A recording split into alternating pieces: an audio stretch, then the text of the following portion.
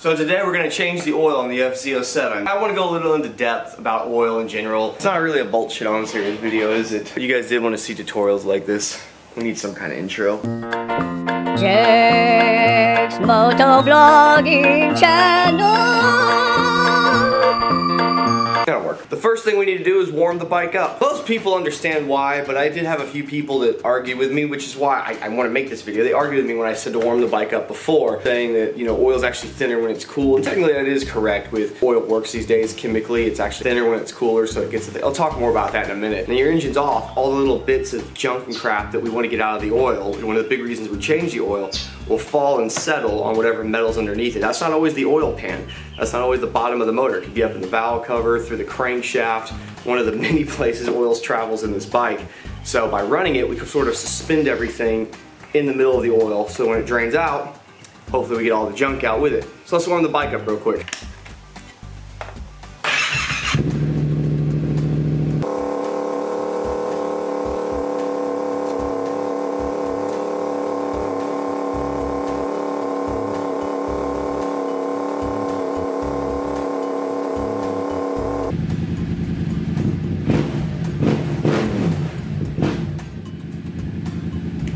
Takes a minute for this thing to warm up. We're up to the thermostat temperature. That's what you can see when it kind of gets up to about 180, then it drops all of a sudden. That's because it's opening the thermostat and sucking a nice cool air from the radiator. I always like to throw some cardboard down just because you never know. You can get all sorts of oil pans. I always like using one of these just old cut up oil jugs right here for these motorcycles. Just cut the top off, shove that under. What's great too is when you want to dump this out, you have a end, you just unscrew it, you pour it into your bigger bucket or whatever you're gonna take to the store to drain it.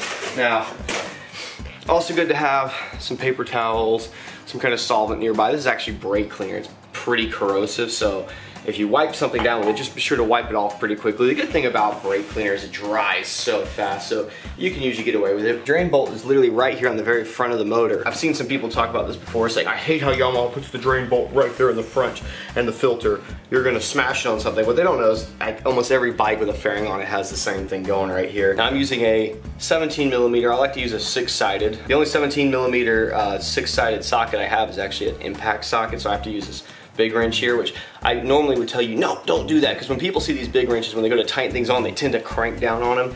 You just don't do that. You'll see me when I tighten it up. I'm going to be holding it up here for a reason. You could put some gloves on, but I think it's fine.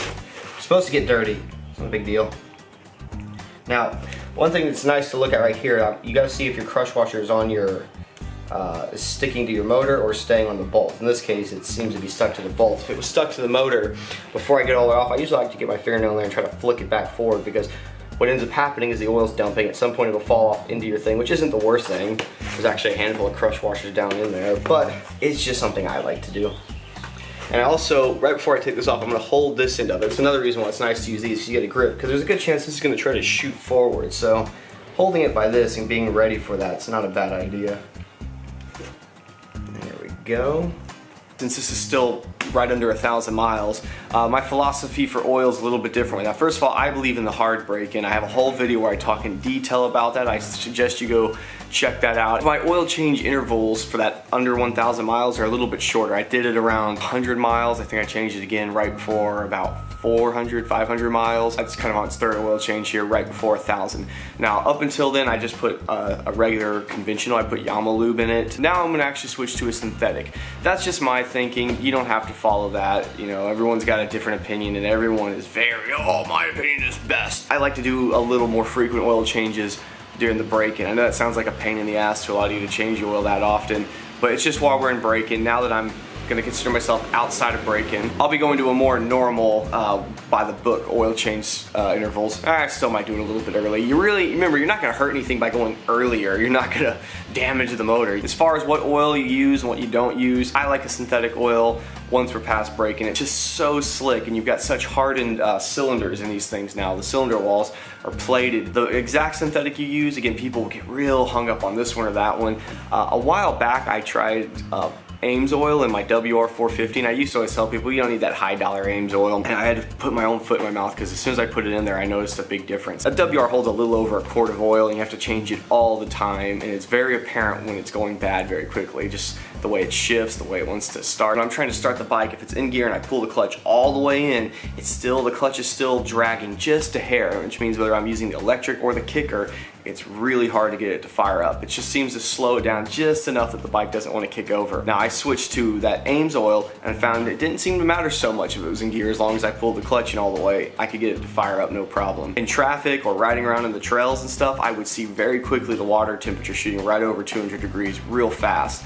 Since I went to Ames oil, it slowed way down. It seems to take a lot longer for it to overheat now. You have two numbers on the bottle. The first one, and it's got like a W next to it, that's its cold weight. It's cold viscosity, I should say. It seems backwards that oil would be thinner when it's cold and thicker when it's warmed up, and normally it would be, but there's some chemical engineering going on in there which makes it that way, and that's important just because it helps get oil to all the parts of the motor quickly. That's what you want to do when you start it up. And then as the engine warms up, it comes closer to that operating temperature. This is one of the big reasons it's very important to let your engines warm up. Your engine doesn't actually have the best protection when that oil's cold, basically. It needs to get to temperature, and that'll give a better protection. As far as what weight you use, I would say go look at what your manufacturer recommends. There's actually a range of temperatures they always have for your bikes. The filter is close enough to the drain bolt that I can kind of just leave the bolt off right now and let this thing continue to drip. Scoot that down like that for a moment. I'm actually going to be changing this one out for a K&N one. I don't know what size it is, but it has a basically a nut shape in the front here, so you can just use a socket to get it off in the future. Let that run for a minute. In the meantime, I'm going to get this crush washer off my drain bolt and clean it up a little bit. Our new filter, they come with this plastic on here. Normally under this plastic there'll be a little bit of like sort of goop already on here. Yeah, there's a little bit, but I still always like to put a little ring of oil on here. We do that so that the seal doesn't get sort of smushed or cut. You can just take some oil right off of this, doesn't matter. I don't like reaching my finger down into the old stuff. I mean, this is old stuff too, but it's not in there with that. Also, this end here, this is what I was talking about. This end has got a bolt style thing on there. That's actually a 17 millimeter. That's super convenient. Putting it on though, I just hand tighten them. It's really for taking it off. You don't need to be cranking down on this to put it on. Also, you'll notice I just put it on without any oil inside of it. A lot of people will get mad at me for doing that because technically you should try to fill these up when you can. As soon as I turn it over to screw it in, a bunch of it's just going to try to dump out.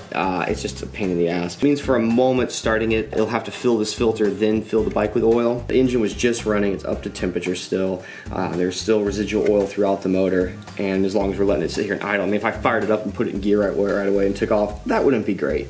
But it'll be alright, don't worry. Okay, drain bolt here. So many people don't like replacing these crush washers. They just think, the one on there is fine, I've been using it forever. Dude, just go get a pack of them. I bought this entire little pack of them for just a few bucks off Amazon. Don't buy a pack of them, you'll do it one time. The next time you'll be like, oh shit, I forgot that crush washer. Fuck it, it'll be fine. Just get a fucking crush washer.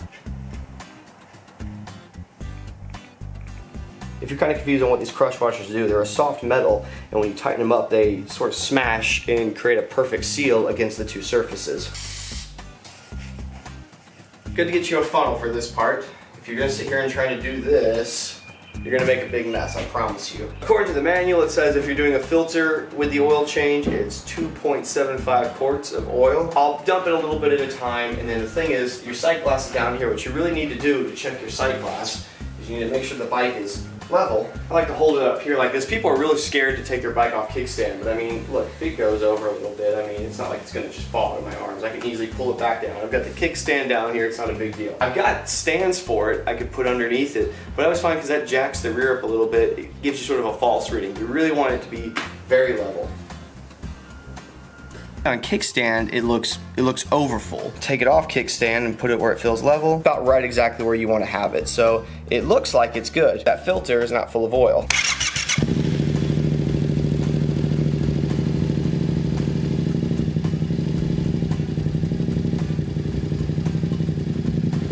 This is again why it's so important to make sure you're checking it off kickstand, because like I said, when I had it on kickstand earlier, this thing looked completely full. Now that I've ran it for a second, let the oil resettle, as you can see, it actually looks like it's perfect, but we're on the kickstand.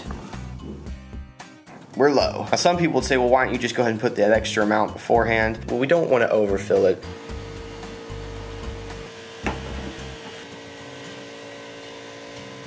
So the oil change is not really that hard to do. The main thing is just getting down on your hands and knees and doing it. You'll get a little bit dirty, not a big deal. I don't even really bother ever wearing gloves when I do these things. Sometimes it is nice if the engine's real hot, like middle of summer, just to keep yourself more from burning yourself and get a little oil on there. Because when the oil does get on your skin and it's really hot, it doesn't just wipe off as easy as you think it does. The two biggest things though you can do to make an engine last a really long time, well, besides the hard break-in too, I know it makes people crazy, but changing your oil when needed or more often, and letting your bike warm up. If you can do those two things, you should have a very long-lasting bike. I rip the shit out of every bike I've ever owned, and they've always been fine because I use that method. If you guys like these sort of tech videos, let me know in the comments below. We'll just do a few little more maintenance things like this from time to time. See you on the next one.